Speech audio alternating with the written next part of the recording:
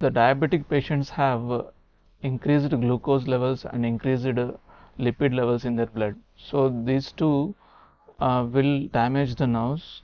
So that is called diabetic neuropathy. So if the nerve is damaged, the patient will not feel sensation of pain or sensation of cold or heat in his feet.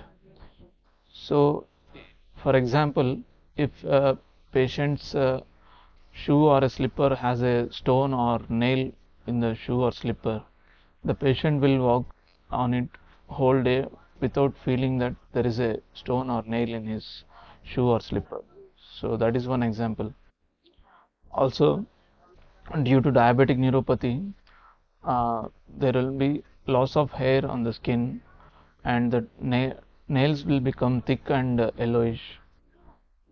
So these are also other features of diabetic neuropathy.